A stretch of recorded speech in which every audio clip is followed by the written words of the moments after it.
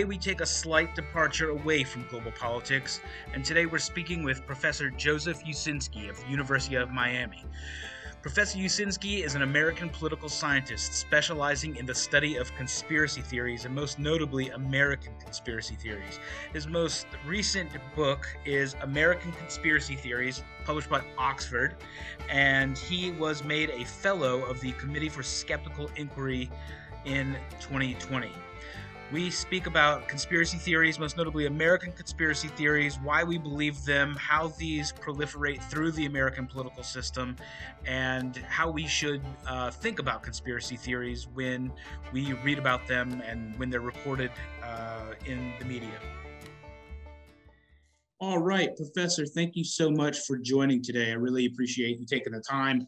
I just wanted to jump right in. I know we've had a little bit of email correspondence over the last couple of weeks. I was very interested in your research as a political scientist. You're at the University of Miami, and your field of expertise happens to be in conspiracy theories. So I really wanted to get a chance to speak with you and kind of find out what's going on with conspiracy theories, not only American conspiracy theories, but maybe even ones that you might know of or can identify in some of your research or others' research that happen globally. So thank you again for joining. I guess my first main question was, unless you wanted to introduce anything about yourself or say anything about your current research.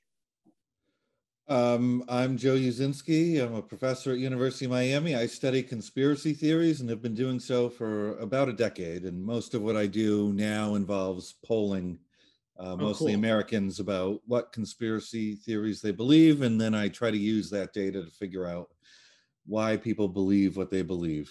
That's fascinating. I'm very interested to hear about that. What is the academic definition of conspiracy theory? What qualifies as a conspiracy theory? Because the term is thrown around constantly, I'm sure. How should we best understand that as critical thinkers and critical reason people that have been born after the Enlightenment? Well, I don't think there's one academic definition. I think that the term carries a lot of baggage. Right? Nobody likes to be told that their theory is a conspiracy theory because they think their theory is a conspiracy fact. Right. Right. So oftentimes when you have arguments with conspiracy theorists, it will come down to them stamping their foot and saying what they believe is true, or at least rational. And they don't want to denigrate it with that term. But in everything I write, I always try to define the term up front so it's clear what I mean. And Sure. by the term conspiracy theory, I don't mean irrational or crazy or necessarily false. What I mean is that you're asserting a conspiracy and that assertion has yet to be found true or likely to be true by the appropriate knowledge generating institutions with open data and evidence. So it could be true, but we don't have great reason to think that it is yet, right? And by conspiracy in this sense, I'm not talking about legal definitions of conspiracy, Sure. like, oh, two guys try to knock over the 7-Eleven or something like that. What I'm talking about are small groups working in secret for their own benefit against the common good, and in a way that undermines our bedrock ground rules against the widespread use of force and fraud. So people conspiring in the legal sense to rob a bank or to have somebody popped or something like that, that's right. I don't care about that. What I care about are much bigger schemes that undermine the way things should run. Right. So what are some of the more popular ones? I mean, I'm sure people could probably, most common Americans, I imagine, would probably can count a few on their hand, right? So what are some of the popular ones? What are the ones you like to focus on? And maybe what are some of the newest ones, even outside of QAnon? And I'd love to talk about QAnon and kind of how that's proliferated through American society. But what are some of the ones that you're talking about? So just before I start listing off a few, I will say this, is that there is no us and them when it comes to people who believe conspiracy theories and people who don't. Okay. As what I find is that the more conspiracy theories I ask about on any given survey, the more people, or the more conspiracy theories I ask about, the fewer people there are who don't believe at least one. Okay, So fascinating. yeah, so conspiracy theory is a really big bucket that has an infinite number of ideas in it. Right. People are making up new conspiracy theories all the time, and there are no official versions. This is all like fan fiction. So there are numerous versions of every conspiracy theory out there. I mean, just take Kennedy, for example. Sure. You know, it's not like there's one conspiracy theory about the Kennedy assassination. Everybody has a different version of who did it. But with that said, the more we ask about in a given survey, we get almost no one who believes none. So in a survey I did last year, I think I asked about 23 conspiracy theories, and 90+% believed at least one. So imagine if I was to ask about 100 or 200 conspiracy theories, everyone's going to buy at least one or a few. So it's not like there are some people who just really don't believe any. As we can say, some people will believe a lot and some people will believe few. Most people are somewhere in the middle, but it isn't like, you know, it's those people over there who believe them and us over here are smart or something like that. Now, you famously said that conspiracy theories are for losers, right? Does that mean that are we all losers? Well, in the sense that I was talking about it, in that they can be tools used by people who are losing or who are on the outside. Sure. Who thinks the election was rigged? Right. The losers. Yeah. Who thinks they were cheated in the football game or the baseball game? Not the winners. Right. Everything was hunky-dory to them. Who complains and says it was rigged? The losers, right? Yeah. So what you tend to find when you look at conspiracy theories over time is that they often follow a pattern in terms of what's salient. I mean, who attracts a lot of conspiracy theories? Usually it's the sitting president, not the president who lost and is vacationing somewhere. Sure. So we tend to be concerned about power, and the winning side is usually the one with the power. So there's a lot of conspiracy theories about them. And talking about elections more specifically, we can, you know, we know that going into an election, both sides think they're going to be cheated, but after the election, usually it's only one side that thinks that they were. Right. Yeah. So, but anyway, so that's sort of the landscape. But then if you say, well, what are the more popular conspiracy theories? I will say in terms of popular, Kennedy is consistently popular. It started out in 1963, about a month after the assassination, you had 50% of Americans believing there was a conspiracy. By 1975, it was 80%. It stayed around there until around 2000. It's come down since. But it's still polling between 40 and 55%, depending on how you ask the question. So it is, to me, that's the most popular American conspiracy theory consistently. Wow. We do have other ones that will rival it. Like recently, if I say, was Epstein killed to cover up what he knows, we're getting around 50%.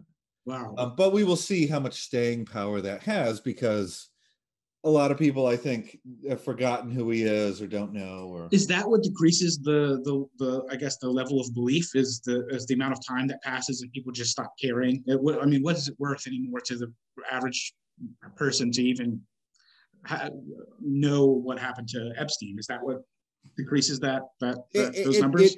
It matters, but then the question becomes, why is something salient or not at any given time? Right. Okay.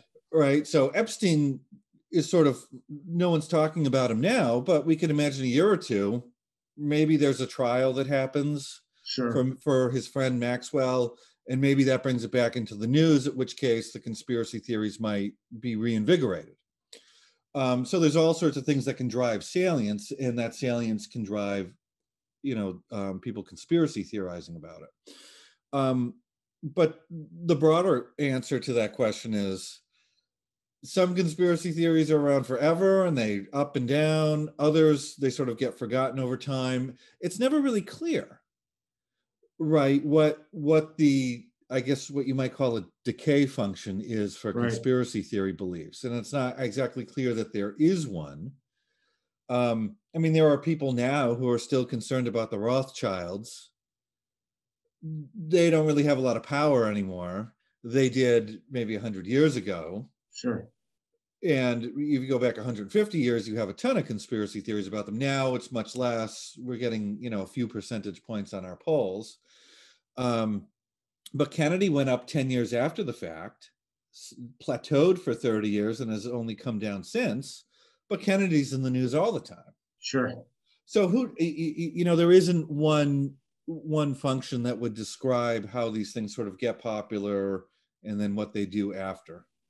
The latest one with Kennedy, that his brother is now back alive. Are you familiar with this? No, but I heard John Kennedy was back alive. Yes, and his son too. Okay, yeah. Well, there's I guess a faction of the QAnon folk that believe the Kennedy brother is never actually died, and he's going to be vice president in a Trump administration this year. And there's actually shirts that say Trump 2021 or 2022, like literally politically impossible to do. Well, they were saying that about John Kennedy Jr. Yes, okay. I haven't heard it about Bobby Kennedy, but I'm sure somebody said it. I probably was mistaken, but yeah. Yeah, and I saw there was a Trump rally where they brought a World War II veteran, up on the stage. Mm-hmm. And people were saying, "Oh, that's President Kennedy. He survived in 1963, and he's here at a Trump rally." Wow. So people can make up anything they want, anytime they want, and with social media, we can find it. Sure. So I guess, yeah, that's interesting. So how do you, for your research, how do you keep on top of the latest conspiracy theories? Like, how do you find out where some of these where the new ones are invented? Well, here's the thing. There's no great way to do that. Right. It could very well be the case that there are conspiracy theories more popular than anything I know about. But because I'm trapped in the ivory tower, in terms of education, an elite, separated from the masses who are, spreading these theories, there's really no way for me to know. I mean, I could peck around on Twitter and see what I find, but that doesn't, if I don't know exactly what I'm looking for, there's no reason I would find it. I look at what journalists are covering, but they're like me, sure. Right? It's not like journalists are regular folks. They're their own sort of type of elite. So they may not be talking about the same things the regular folks are talking about. So they may be missing a lot. So, oftentimes I get asked this question, what's the most popular one right now? And I say, I don't know. I can only tell you what the most popular one is that I poll on, right? Because when I poll on conspiracy theories, I have to make active choices about what I'm going to ask about. Sure. So, and I do that, I guess, the best I can by surveying what's covered in the media, by looking around on social media, seeing what, people are talking about and writing about, but there's no real window for me to see into what is everyone everywhere talking about at any given time. Right? Because this is fan fiction. People make it up anywhere, anytime, for any reason they have, and share it in all sorts of different ways. And your median conspiracy theory is here and gone. It's not getting books written about it. It's not getting newspaper articles written about it. I'm not polling on it. And it's gone with the wind by tomorrow morning. Right. That's your median conspiracy theory. Wow. It's so if you just think about the most popular ones, you're getting sort of a jaundiced eye about it because you're thinking, wow, they're all so popular. Well, only the ones we poll on, sure, which are the ones that people like me have heard about a lot, which means they're probably really popular by the time they cross my radar. So there could be all sorts of stuff people are talking about that people like me just don't even know. Right. So what is the most popular one you've been polling on? I mean, I guess the latest will probably be the developments around QAnon. Is that correct? No, not even close. Oh, wow. Okay. In fact, the opposite is true. I just polled on last month. I just polled on 40 some odd conspiracy theories, and I think QAnon was the least believed. Okay, well, that's good news. Okay, All right, talk to me about that. So there's good news and there's bad news. Okay. And there's bad news. So the first bad news is that the media is terrible at reporting this. And they've been saying for about a year and a half that QAnon is big and getting bigger. And it's gone mainstream. And that's never really been based on any good evidence. They saw someone with a t-shirt, so it's gone mainstream. They saw somebody's tweet, it's gone mainstream. And even if you take the reporting at face value, it doesn't make sense because they say things like, it's a far-right conspiracy theory that's gone mainstream. That doesn't make any sense. How can it be both far-right and mainstream at the same time? What is it? So the reporting on its own was nonsense. And even more importantly, they were making these assertions based on nothing. But there were polls out there saying as much. Like, I've been polling on QAnon since 2018, publishing this in the Washington Post a couple of times saying it's not well liked and it's not well known.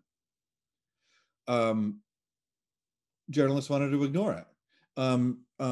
Emerson Polling did a poll in 2019, came in at 5%, and it was equally believed between Republicans and Democrats. Ignored.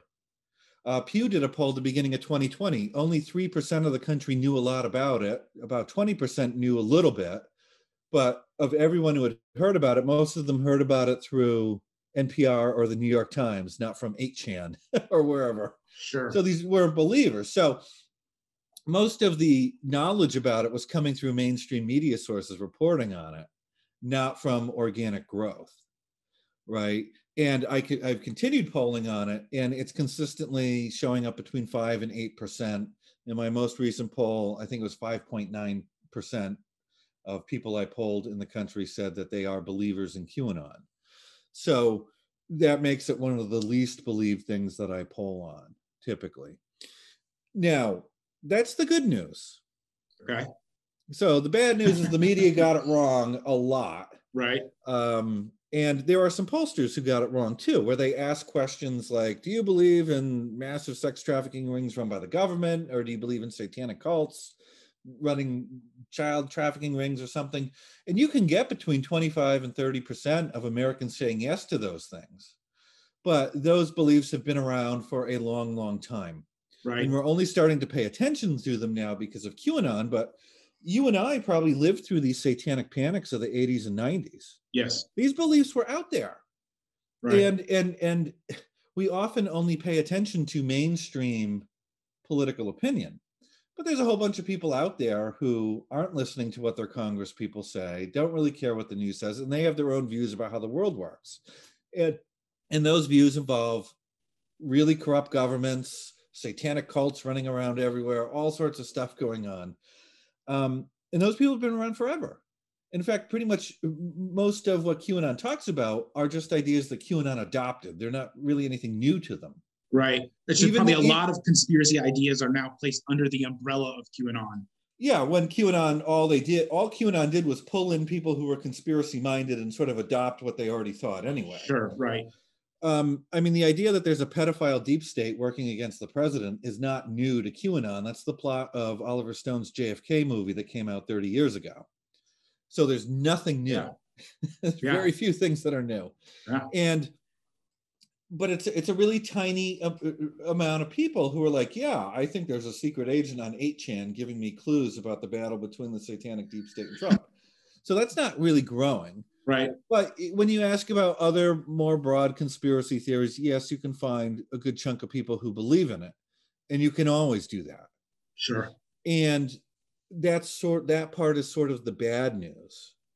Bad for pollsters who have sort of polled about QAnon conspiracy theories and equated belief in any conspiracy theory also believed by QAnon, equating that with belief in QAnon directly. Those are different things. Right. Right.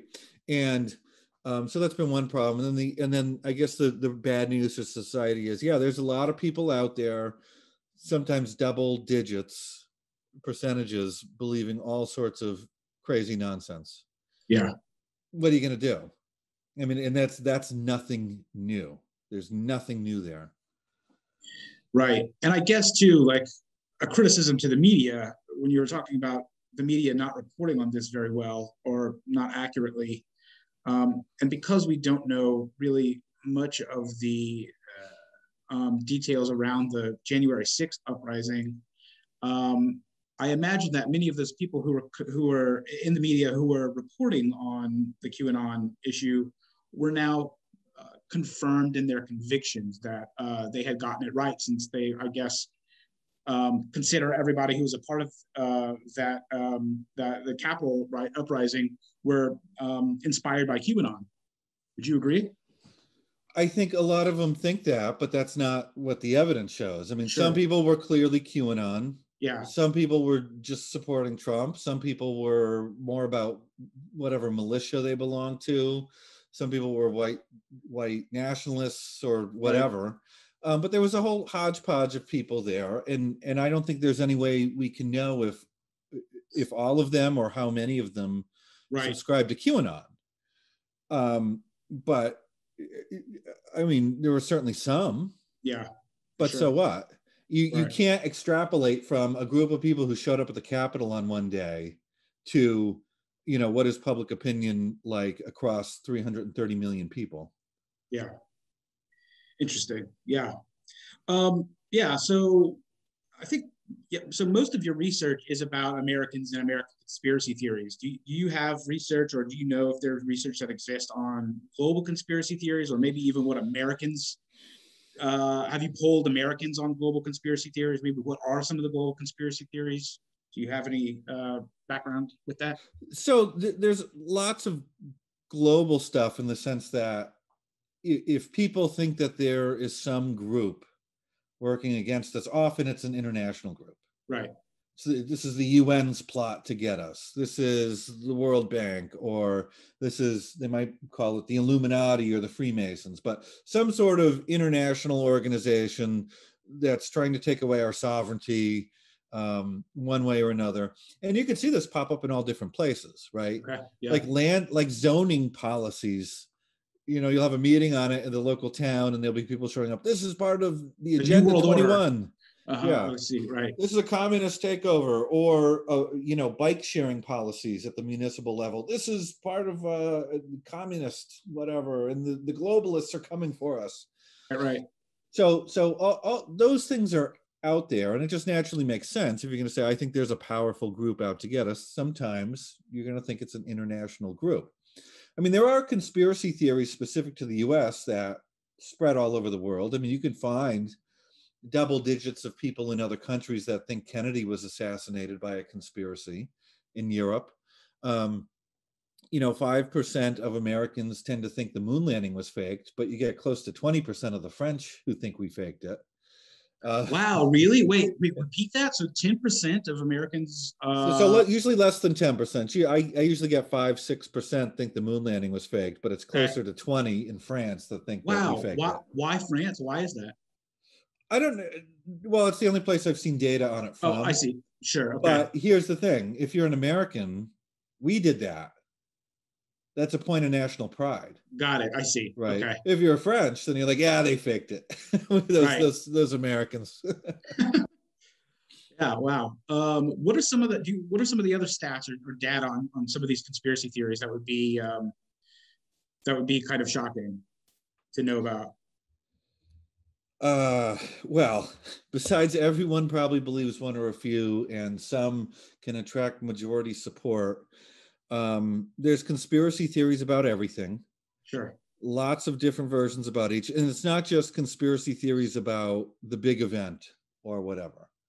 There are conspiracy theories about big events, small events, medium events. It's if people have a worldview in which conspiracies dictate events and circumstances, then any event or circumstance they're thinking about, they're going to say, well, it's probably a conspiracy behind it.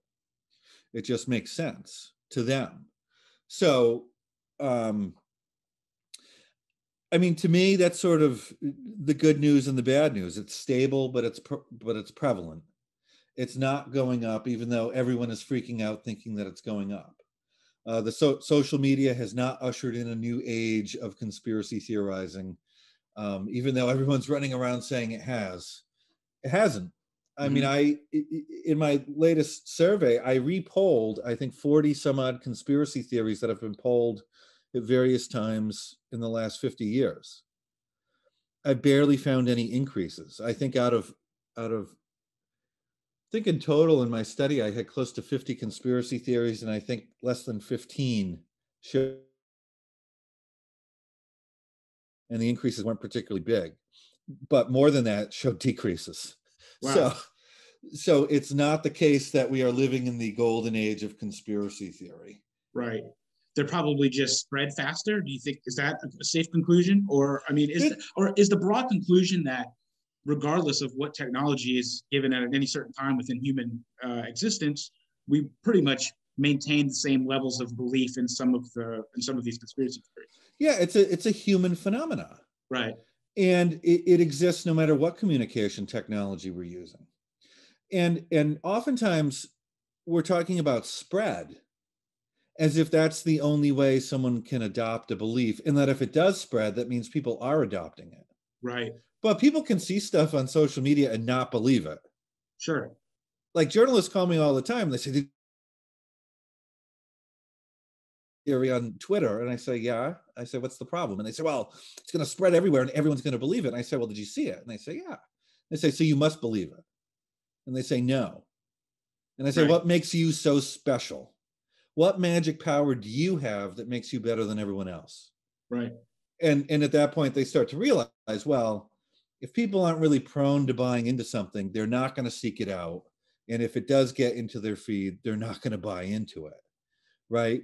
So with all conspiracy theories, we find clear patterns that if they're not disposed to conspiracy theorizing in the first place, they're not really buying in. And if the conspiracy theory touches on something partisan or political or having to do with various groups that they may or may not belong to, they tend to believe ones that accuse groups they don't belong to. Right. It's always the other group that's out to get us, the not opposition. the other way around. Sure. So people are very finicky with whether they believe conspiracy theories and then which ones. So it's not the case that it's like something gets on Twitter and everyone believes it. Your median conspiracy theory on Twitter is there and gone. Right. You mentioned that in some of the polling that you've done, you found that most people at least believe one conspiracy theory. Did you run across someone you might have considered to be like very rational, probably just would have, thrown most of these into the trash, and then there was one that kind of stood out among many folks that they had a belief in? Well, Kennedy's the big one. Yeah. Right. And it's just sort of like, well, I don't believe conspiracy theories. Then you bring up Kennedy. But something and like, with Kennedy. But there was something off there. Right. And it's like, all right, it's fine. But you don't get to say you're not a conspiracy theorist and then pick a few. Sure. If conspiracy theorist means anyone who believes any conspiracy theory, then they fall in the category. What I have tended to see in the last few years is that people will throw all sorts of stuff at the wall. And then no matter what happens later, they claim they're right all along. Right. So it's sort of like playing tennis without a net. Like during the Trump-Russia investigation, you had people saying, Trump is a Russian agent. He's been one for 40 years. They're making all sorts of fantastic claims about Trump's supposed dealings with Russia. Right. There was compromising information. There was P-tapes. There was this, that, and the other thing. And it's all going to come crashing down tomorrow. There was a television show about the P-tapes, and none of the P-tapes were actually shown. Yeah, and damn it, I watched all 8 episodes of that. not nary a P occurred. Well, you're on the wrong website then. So if that's what you want to see. So, but here's the thing: is that there are all sorts of hypotheses and theories going around about what they were eventually going to find with Trump, and they found some things, but it wasn't as fantastic. Right. And many of the claims that had been made in the 2 years prior just did not hold up to scrutiny and did not find any evidence. But everybody found something to hang their hat on, and everyone was right all along, no matter what they had said. Right. Right. And that's what I tend to see lately is people can always morph their theories to whatever the new finding is, and they don't hold themselves accountable for being so wrong about so many things when they're engaging in it. Sure.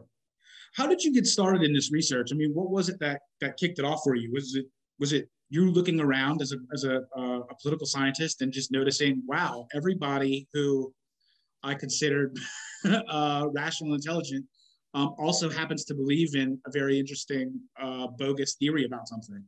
No, I would like to say that I had some inkling that this would be a neat topic to get into, but I didn't. Is just I had a co-author at University of Miami who said, "Hey, let's do this thing," and I said no. Oh, really? I said that's stupid. There's no political aspect to this. No one's going to care about it. Even Right. worse, there's no data out there. There's very little data. And I said, this is a clunker, and he badgered me for a little bit, and eventually I wrote a book with him. So he was right and I was wrong on that front. But we couldn't have known at the time. Sure. Because once Trump gets into the race, conspiracy theories become a massive topic. I was running a Google alert on the term conspiracy theory starting in like 2010 or 2011.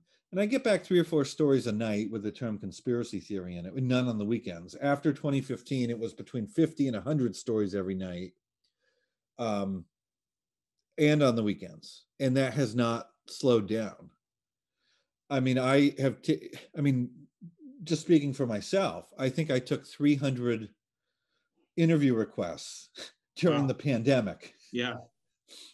And that's insane for any professor to get that amount of calls, but it was all about conspiracy theories. Right. Because it's something we're all paying attention to, and we see it as politically meaningful. A lot of that having to do with Trump. Right. So the landscape has sort of changed, but we need to keep in mind some important things. The fact that the media is covering it more doesn't mean people believe it more. Right. And the fact that Trump and other politicians engage in conspiratorial rhetoric doesn't mean that we believe it more. It just means that elites are paying more attention, particularly in the media, and that our political elites, like Trump, have seen that conspiracy theories can be useful tools for reaching out to certain constituencies. Right. Yeah, it's fascinating. It's a great nuanced perspective that I think people probably don't want to hear, but should. Right. I mean, think about when Trump got into the race. Sure. He had no real constituency. He had name recognition, but it wasn't like he had governing experience or could claim to be a real conservative or stuck by Republican values. Right. He didn't have the normal things you would run with on a Republican primary campaign. He did not have. Mm-hmm. So he had to change the game. So he said, politics is a swamp. It needs to be drained. And oh yeah, Jeb Bush, you have 8 years as a successful governor. Well, that just means you're 8 years more corrupt than me. Right. So if it flipped the game on his competitors, and you could find, I mean, when we were polling back then, you could find differences between the Republicans supporting Trump and the ones supporting Jeb and Kasich and the other candidates. They were appealing to different constituencies. Sure. Just like Bernie was appealing to a different constituency than Hillary Clinton. There was obviously some overlap, but they were giving different messages to attract different sorts of people. And Trump was able to get this coalition of people who just may not have liked politics as a whole. Right. And may have cared a little bit less about the Republican Party and conservatism as we normally think of it, and cared more about, I'm mad at the system. I think it's corrupt. I want to, tear things down. And I want a strongman ruler to fight back against all this corruption I see. And that's essentially what he did. He gave that message and he attracted those people. And when they brought him to the prom, he continued to dance with them. Now, in terms of American politics, do you think that the the QAnon and well, just everything that Trump did, as you said, is this going to set a precedent for maybe one party leaning on conspiracy theories more than the other? Do you see that occurring? Do you think the GOP will be more prone to invite or play with conspiracy theories more than, say, the Democratic Party or? I think the Republican Party is sort of stuck with Trump's coalition for now. Mm-hmm. And I mean, what Trump did, anyone can do, right? It will work better if you actually are an outsider and there you have some cred to your message, right? Jeb Bush can't come out and say DC's a swamp. Right. I mean, he's political royalty, right? I think that's probably going to happen though, and then they'll be laughed at, correct? Like they're going to try to play that game. When mainstream politicians use conspiracy theories, they're often laughed at. When Hillary Clinton said, "My husband's troubles are due to a vast right-wing conspiracy," that became a coffee mug. I totally forgot about that. Yeah, wow, that's right. When Barack Obama started his re-election campaign with "secretive oil billionaires are out to get the president," that hit the ground with a thud, right? Because he's a mainstream guy, and that doesn't really work. But for Trump, it worked because he was indeed a political outsider with no experience. Right. So, but Trump's coalition is still there. Whatever infrastructure is there, someone else may want to take advantage of. And they, somebody like a DeSantis or whoever may want to run a similar campaign with similar rhetoric. It doesn't have to be the same thing, but he can put out certain messages that Trump voters would have really liked. Right.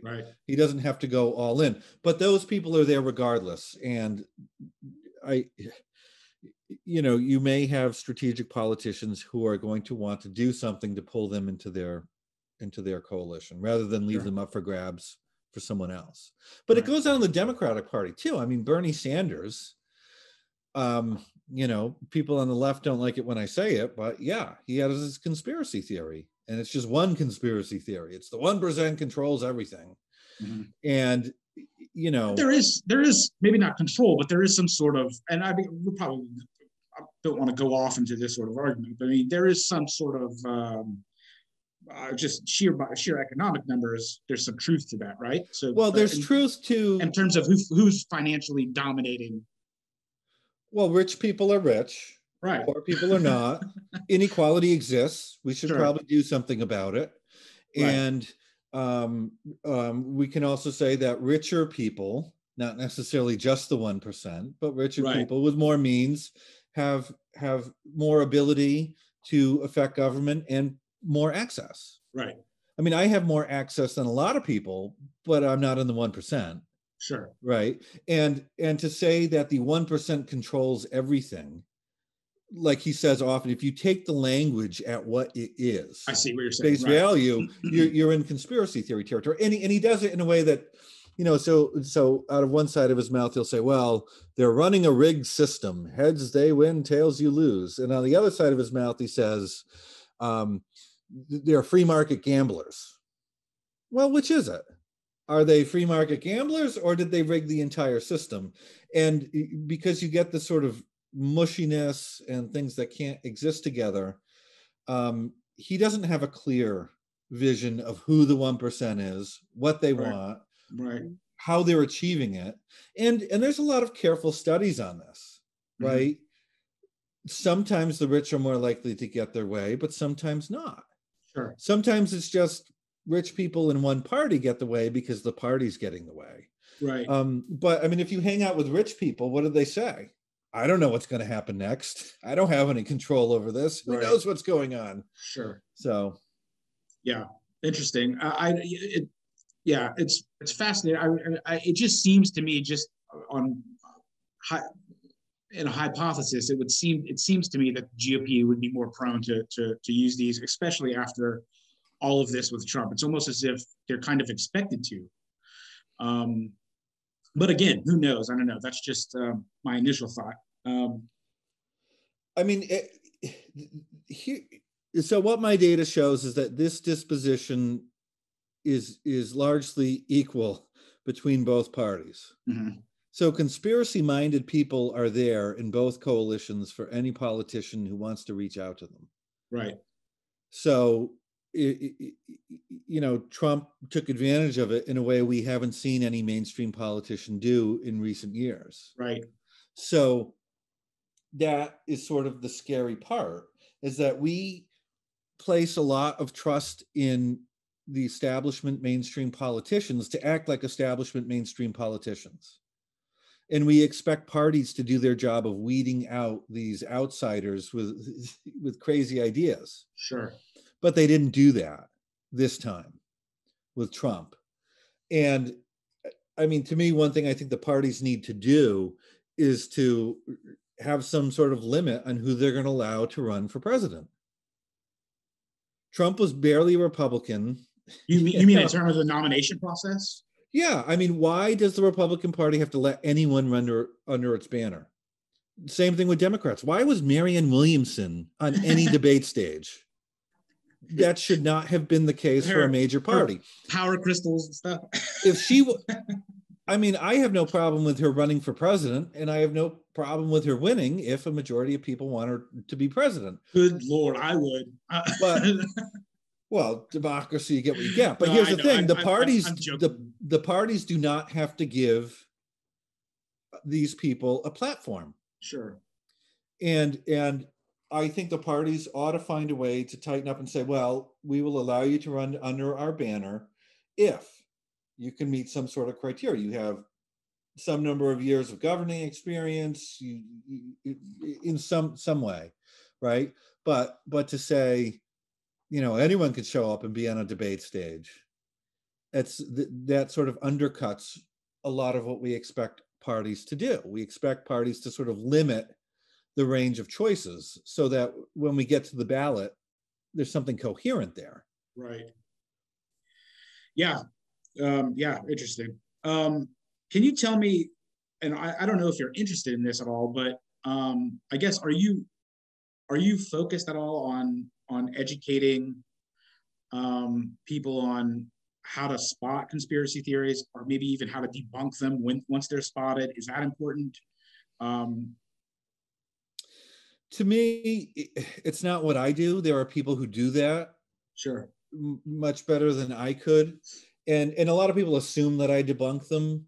Mm-hmm. But I really don't. I mean, I don't go and investigate all the evidence for the Kennedy assassination or whatnot. Right. To me, I have a fairly simple rule, is that I believe something when you have the correct knowledge generating institutions investigate something, come out with open data and evidence and say, this is what our consensus is. Right. And if anyone wants to refute it, they can do so, and maybe the consensus will change. But to me, it's sort of like if someone comes up with a conspiracy theory about something, I have no way of studying that. I'm not an expert in anything other than why people believe conspiracy theories. Sure. So if someone says, I think that 9/11 was an inside job, and I've got this, theory about jet fuel not melting steel. Well, I don't know anything about jet fuel or steel or buildings or architecture or anything. I'm not one to debunk it. Right. I'm not even one to evaluate any of that argument. All I can say is, well, there have been a lot of experts who I trust who, with open data and evidence, have come to this conclusion, and therefore I'm going to go with them. Right. And that's it. So I don't think we even need to get to the point where we debunk this stuff. We just need to get to the point where we say, I'm not going to believe everything that I hear. Sure. I'm not going to believe everything I hear that I like. And I'm going to listen to experts when those experts are the appropriate ones and they have open data and evidence that can be refuted and changed over time if need be. Yeah, that's a great conclusion, I think. I really do appreciate you coming on. Do you want to give people your social media, plug your books, anything like that before we sign off, or anything else you'd like to say before we end? Yeah, I'm on Twitter. I'm at Joe Uscinski, and or joeuscinski.com. So I tweet a little. Awesome. People can find everything there, and I'll put all those links down in the description. Professor, I appreciate your time today. Thanks so much. And I really appreciate it. I'm happy to keep in touch if more conspiracy theories develop, especially in news cycles of the American political system. I'm happy to continue the discussion with you. Thank you for having me. Cheers. Thanks so much. Cheers. Bye.